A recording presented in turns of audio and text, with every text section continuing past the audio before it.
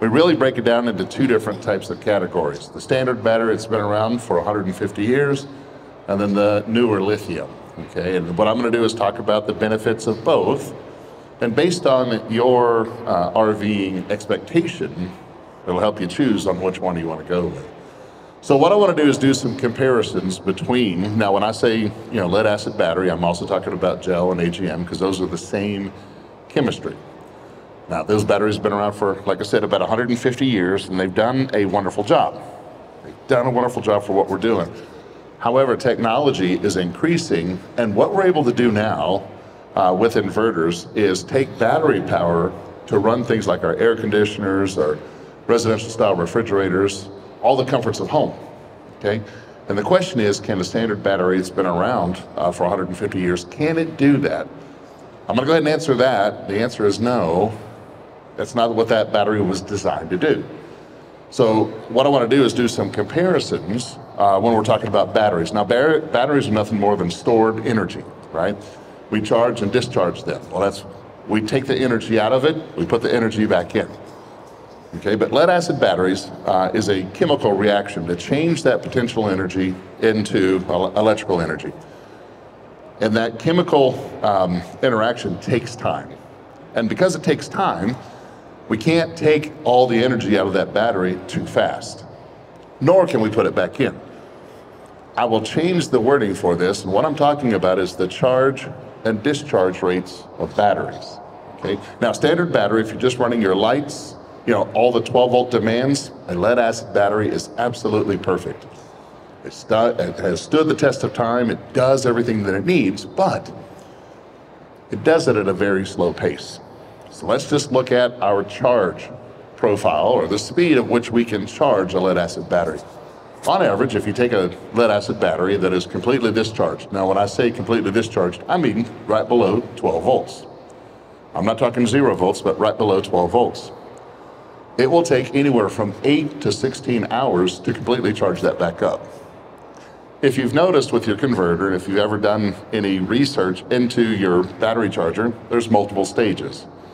There's what we call our bulk. This is where the battery is just being charged at a high rate. And then as the battery is being charged, we then slow down the amperage into the battery. We call that an absorption, and then finally float. The first 8 hours is the bulk and absorption stage, okay? Lead acid battery, the first 8 hours is the bulk and absorption stage if the battery is dead. The next 7 to 10 hours, that is just gonna top off the last 30% of a battery. So that means, it takes up to 16 hours to charge that battery if you completely use it all up. Now again, batteries are stored energy. If you are going to be plugged into shore power all the time, you also have in the RV what's called a converter. Converter is going to do a lot of the work. If you're always going to be plugged into shore power, then the speed at which that battery being charged isn't that big of a deal to you. You just want to make sure there's enough power there to get your landing gear down, your slides out, so you can plug into shore power, run some lights or something like that. But again, as long as you're plugged into shore power, the battery's not doing the work, the converter is. Okay, so if that's the type of RVing you want to do, you always go to resorts or whatnot, and you're beginning to wonder, do I need to switch my batteries out? Probably not. If I compare it to a lithium battery, now lithium battery is a different chemistry altogether. Now it's not the first time we've actually changed the chemistry. We've been through about 4 or 5 different variations and finally landed on lithium. The speed at which I can pull that potential energy out of that battery, 1 to 3 hours, depending on the size of the battery. So if I have the same size battery side by side, the speed at which I can, charge it is 1 to 3 hours, okay? So when would you want to charge those up that fast? Well, that's when you're not connected to shore power.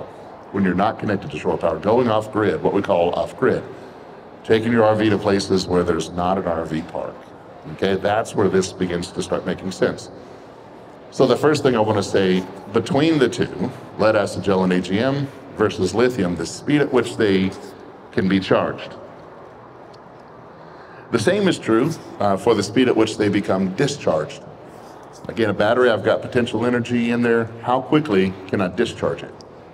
How quickly can I discharge it? Now, I wrote up here for best results, okay?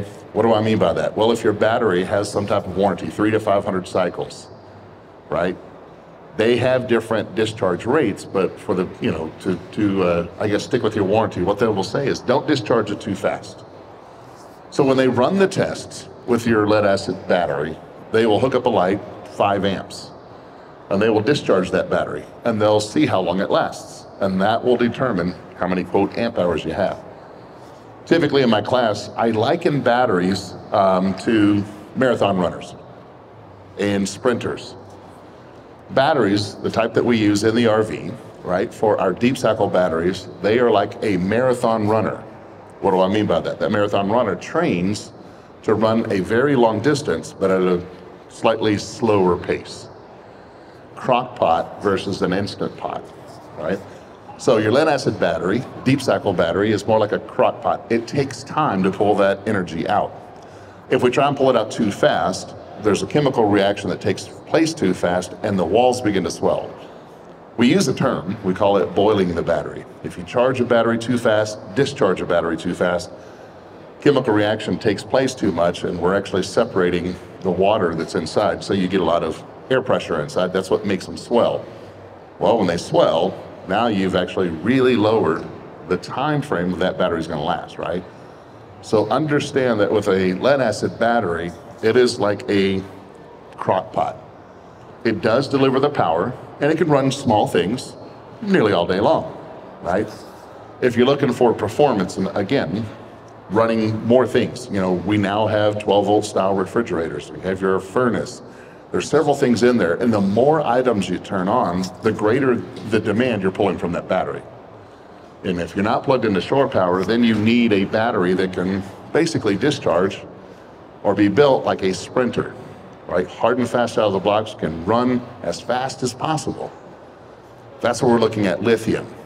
Okay, now lithium, again, the standard discharge rate, 1 to 3 hours. I can completely charge that battery up, discharge the entire battery in 1 hour, and not have a problem with it. Charge it right back up, will not hurt a thing.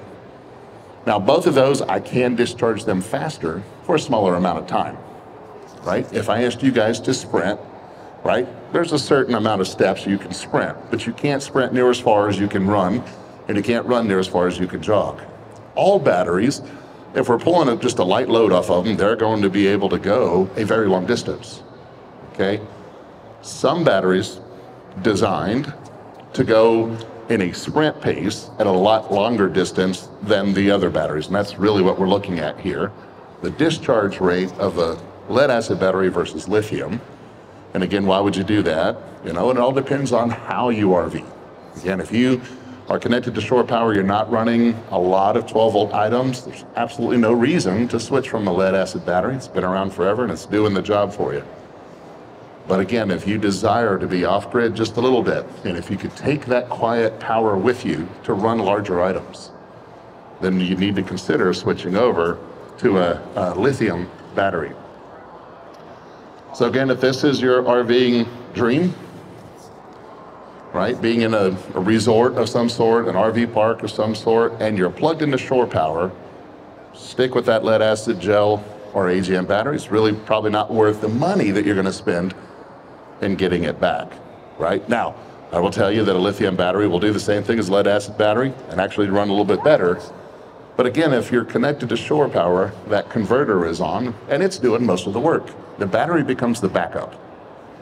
So RVing lifestyle, this is what you, now I'm not just saying here because I don't see a pool, I don't see a bar, so I don't see the reason why to stop there, right? Maybe on an overnight going to some other destination, right? Now my wife is that way. She doesn't just go to RV parks.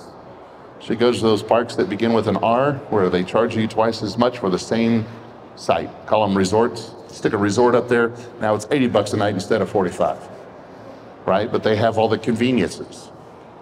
If that's the case, lead acid battery is the way to go. However, and I think all of us, after a time, I'm the type that I will go to all the different RV parks and there's certain ones I like. Will I go back? I don't know. There's so many other places I can go. right? If you could take your RV anywhere, if you could take your RV anywhere, which means now you need to, have those same conveniences. What if you want to run the AC right in front of the mountains, right?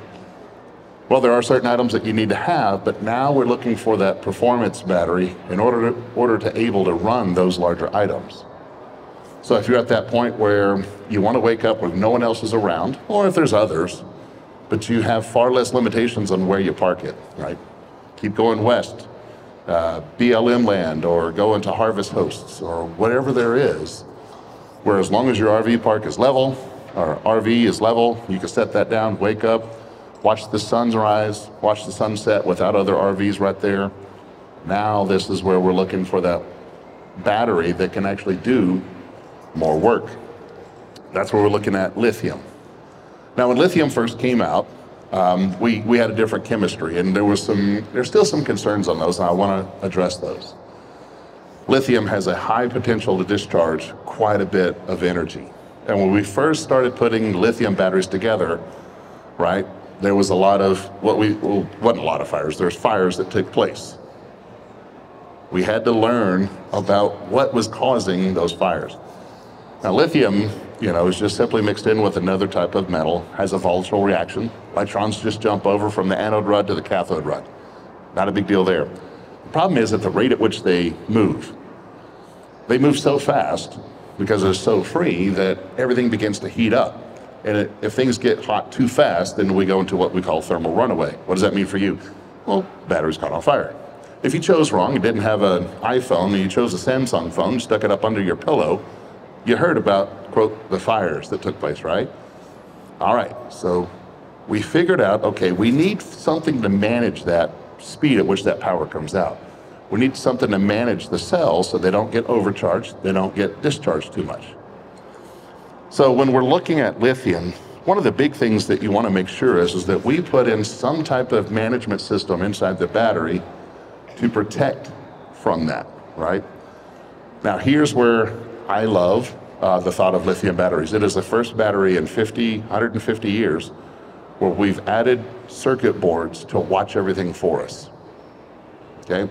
You ever come to my classes, I will tell you the number one item to buy for your RV is what we call an EMS, an energy management system, right? This is where it is monitoring the power coming from the pedestal.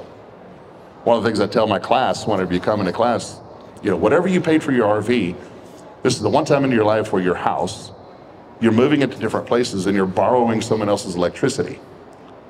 And if you're borrowing someone else's electricity, you're hoping they have it wired correctly, you're hoping the delivery is good.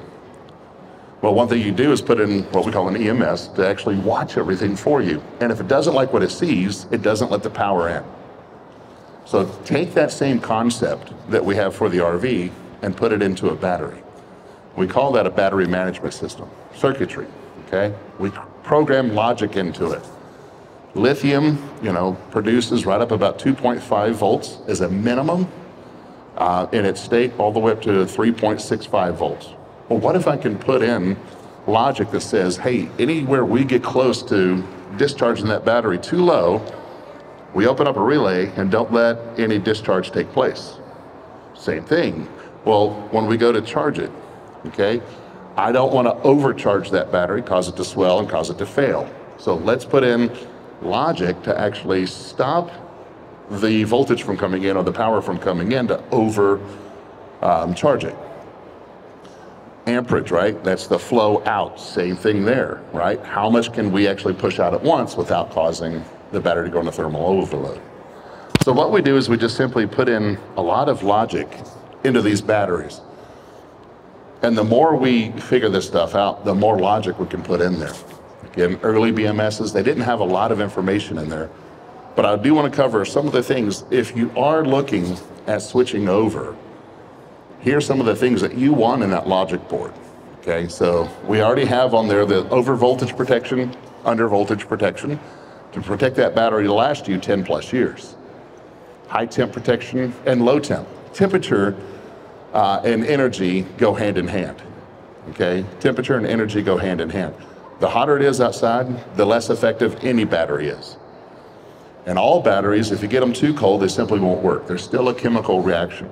There's still a little bit of water in there, and if that water gets too cold and freezes up, that battery will not work correctly.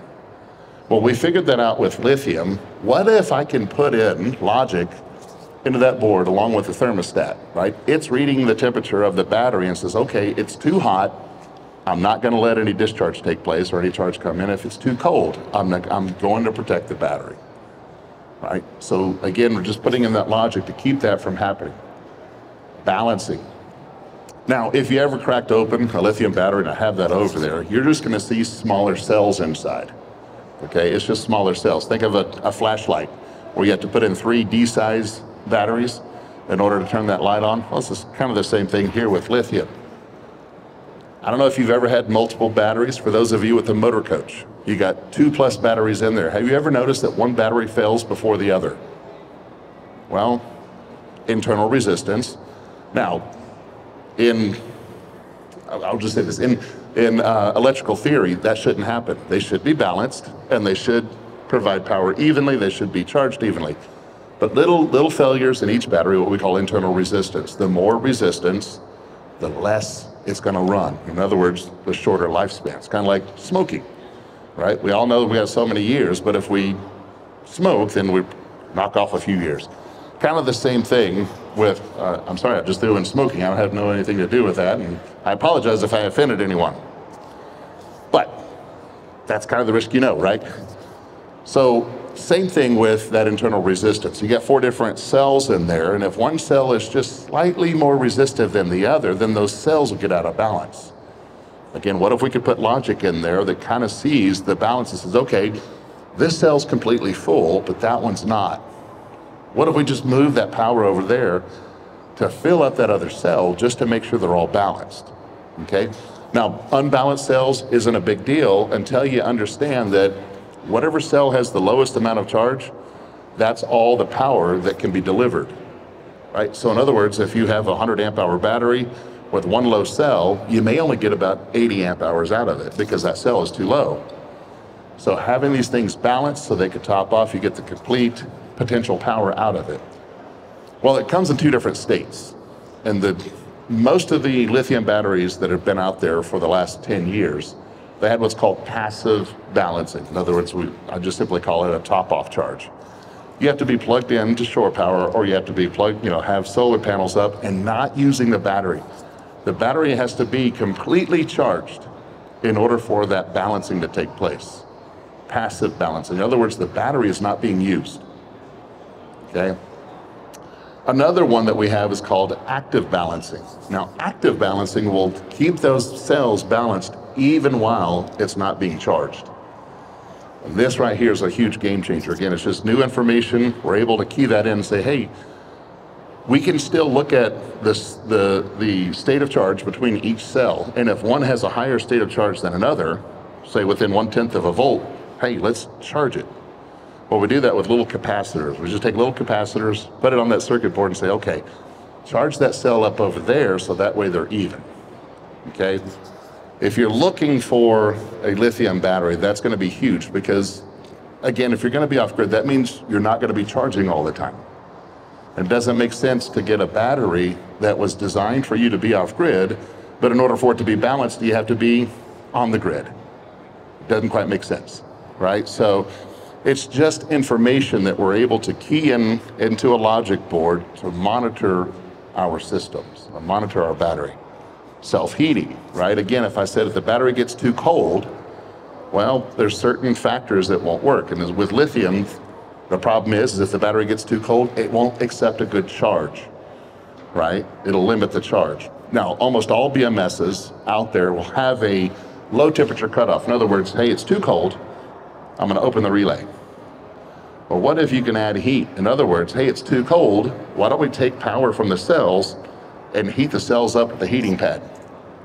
Not too different than, of course, your heated holding tanks, right? Go to somewhere, you got that water inside, it's too cold, you don't wanna freeze it, so you have heating pads, okay? So again, these are just the things that you need to look at when you're making a decision on switching over. Stowaway. I know that a lot of us, we don't live the dream full time. In other words, we have to put that RV up for a while. And all batteries will leak a little bit of power. A lot of times we call it parasitic loads, right? No matter what you turn off in that RV, there's still things you can't turn off. The CO detector, all of your appliance control systems, there's still power sitting right there. Well, lead acid batteries, we know they self-discharge. Roughly 1 volt every 30 days, it's not on a charger. You put your RV up for a couple months and they taught you just to use that battery disconnect. You come back a couple months later, it's still dead. That's the old adage, if you don't use it, you lose it, right? Internal resistance in that lead acid battery, it's gonna leach off power over time. Lithium has far less internal resistance, and so therefore it self-discharges at a much smaller rate, but there's still that parasitic load in the RV. What if you could just go over to a battery now with a convenient on-off switch, simply turn it off so there's no voltage at the terminals when you have it stowed away, right? So now you get 2 months out, you got a lithium battery, you just turn it back on, power's still there. It may not be 100%, but it's not dead. It may be at 90, 95% because of less internal resistance, and I can turn off the parasitic loads at the battery just by simply hitting an on-off switch, which is kind of funny because, of course, for 150 years, we haven't had an on-off switch on a battery. And you should see the number of questions I get. Hey, what's that button for? It's glowing. Well, that means it's on. Do I need to turn it off? No, that means it would be off, right? It's just something new for us to actually pick up on, okay? So again, where I'm really getting at is how do you see yourself RVing, okay? If you really want to know what type of battery, then I'll even get into how many batteries you need, right? You're taking your power with you, okay? I love RVing. I've been doing it for years now. Resorts are okay. They're kind of fun, but there's still certain places like, waking up, opening up your blinds to see the mountains. There's not a whole lot of RV parks out there, and those that are pretty much full all the time, okay? But if I can take the power with me, then I can enjoy that. So many other places I can go. For me, because of what I do, I don't get to travel for long times. I get basically long weekends, maybe 1 or 2 weeks. And so when we travel somewhere like here to, from Texas to here, Colorado, we stayed over one night, and just drove, I think 600, 500, 600 miles a day. Well, if you're taking an RV, that's kind of hard to plan where you're gonna stop. You have to make your reservations and everything else. But if you can take your power with you, then you just decide when you're tired.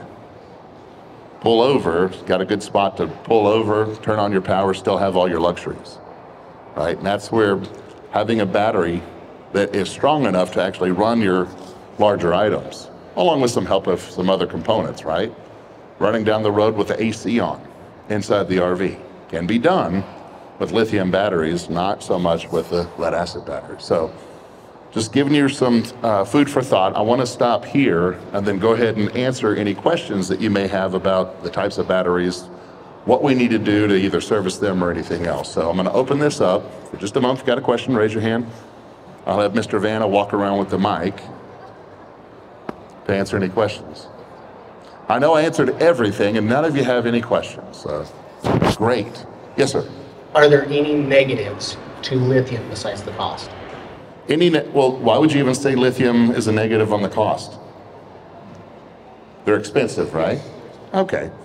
And I'll get to the other. There's always considerations. And again, that's why I was pointing out the BMS, right? Batteries getting too cold. So we just saw this year for individuals who had what we call an EV, an electric vehicle. So cold outside, they could not charge up. So they're sitting at a charging station and everything else. If they would have put heating pads in those cars to kind of keep those battery cells warm, they would not have had a problem on the charge, right? So being too cold is a consideration. Again, choosing the right battery that has not only the protection, but can also keep those warm, right? Cost-wise, the one thing I want to point out, yes, these are more expensive initially, okay? The average cost of a 100 amp hour lead acid battery, I just bought one last year for my daughter. She got a used RV, and the individual thought that he could just, he's got a little inverter in there running a refrigerator. He thought one battery can run that refrigerator for 11 days. No, he made it a day and a half, but this battery was dead.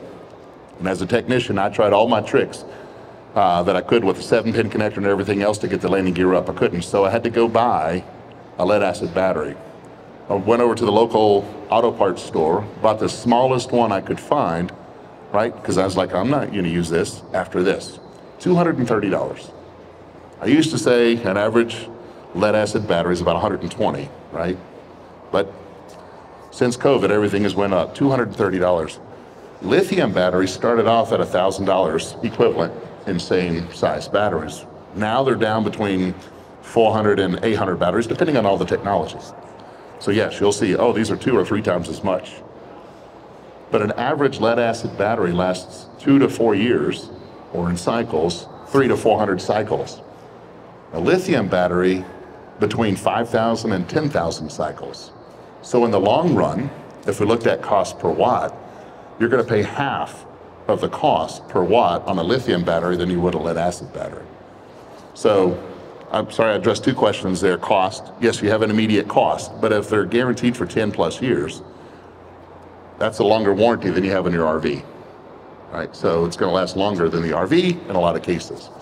But yes, again, those considerations, and that's why I'm pointing out the BMS. Too hot, too cold. You want to make sure you choose a right BMS that not only will protect it from the cold, but also go ahead and self-heat it, okay? So other than that, relatively safe, actually safer than lead acid when it comes to volatility. Yes, sir. Can you charge a lithium battery below 0? Well, yes, you can. If the temperature outside is below 0, but the battery is nice and warm because of its own heating.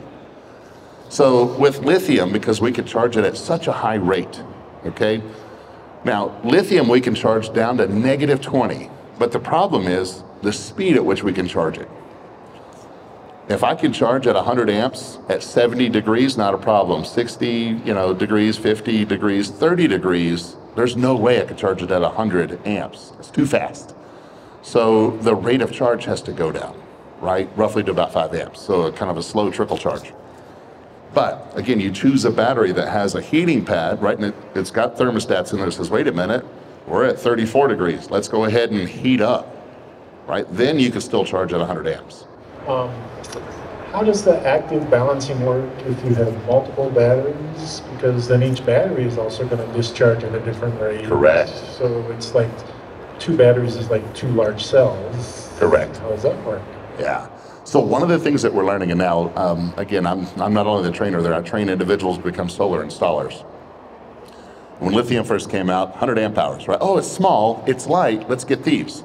And then you find out, okay, in order to run an air conditioner, you need at least 3. And that 300 amp hour batteries will run that air conditioner for 1 hour. Well, dadgummit, you're $3,000 in, they only run that air conditioner for 1 hour, so let's get 6, let's get 9. Perfect question, right? Now you got 9 batteries, right? 9 large cells. What is the potential difference between them all? The more batteries we have, the harder it is for us to stay balanced, okay? Active balancing keeps them pretty close to one another. You only need the passive balancing to get those immediate. One of the things that we do over at Big Beard Battery, we don't offer a 100 amp hour battery because of the number of batteries you have to put in, the potential for balancing issues, right? So you want the capacity to be as big as possible so you can use as few batteries as possible, right? However, active balancing keeps it within 1/10 of a volt, all the cells, within 1/10 of the volt, okay? Regardless of the size, and one of the things I teach, right? Each battery has to hit that inverter, has to run the same exact race. It would be unfair for us to get on a track and you get to go 10 yards shorter than me, right? You're gonna get there first, right? I'm gonna get more tired than you, and you're also gonna get charged first, right? Because you got a shorter distance. And it's the same thing with all these small little components that we add up. So, well, the less batteries you have, the less balancing issues you have. So the bigger the capacity, the less problems you have. But active balancing takes a lot of that out of the picture, because if I can get them all within 1/10 of a volt, if I have one battery sitting at 13.6 and one sitting at 13.2, I still have more than enough capacity in there to do what the variance wouldn't be that much. Could I get the full 300 amp hours or whatever size? Maybe I can get 290. Okay, maybe not that big of a deal. I'd like to get a time where I can plug in or have good solid sun strike with my solar panels, not use the power, and let the top balance kind of finish that off. Passive balance only, a week is what it would take for you to be plugged into shore power, right? Without, any help. With active balancing, have them there an hour or two because you're so much closer. More questions? So would you recommend in the winter to balance your batteries, to top them off, balance them while you're not using your RV? So. Well, here's the thing. You don't want those lithium batteries to sit there at 100% state of charge, okay? The best thing to do is let them stay halfway charged. So everything you know about lead acid batteries, you almost take the opposite, okay? Any battery you top off at 100%, you're gonna have a greater potential to discharge, right? There's a lot of pressure sitting there, so it's gonna discharge faster. So lithium batteries, whenever you're done for the season, put it up at whatever state of charge it is, okay? It only discharges about 0.5% over the course of months. Okay, so whenever you turn it back on, what I would suggest is when you bring it back on, then plug it in. So before you leave, plug it into shore power or get some good sun strike for an hour or two. Get those topped off then, if you have the right battery. Okay.